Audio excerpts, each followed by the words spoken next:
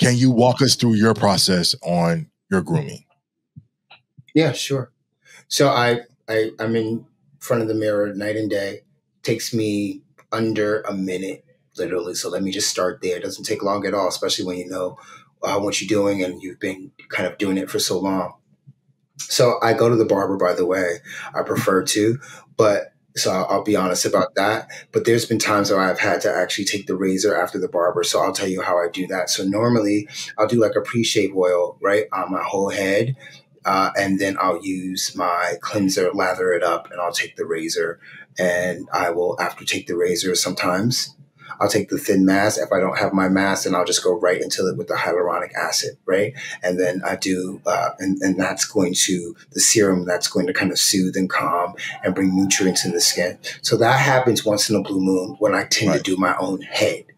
But this, I still go to the barbers for this, but I touch it up and I do my face every day. So I cleanse every day.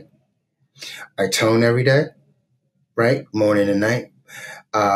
I definitely use a serum because that is the important piece of skincare. The moisturizers and stuff, great, you should use it, but the serum is the thing that's going to actually bring the change in the skin. So I'm doing that day and night. And I have a couple of different serums. One is like kind of like a multi-purpose one, anti-aging, hyperpigmentation, you know, the skin renewal that I was telling you about. I put that on at night, and I'm an eye cream guy. I've been an eye cream guy since I was 16 years old. I just love putting eye cream on. It helps with the hydration of the skin. Does it diminish dark circles?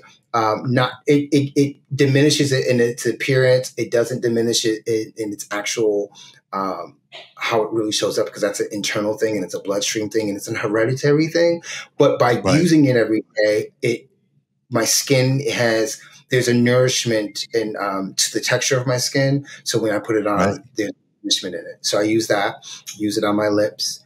And then I use my moisturizer, and I use two different types of moisturizers. I have a gel-based moisturizer and a cream-based moisturizer. And I use a sunscreen. And so sometimes I'll take the gel, a drop of the gel, a drop of the cream, a drop of the sunscreen, and I put it onto the skin, my face. Right. That's my face.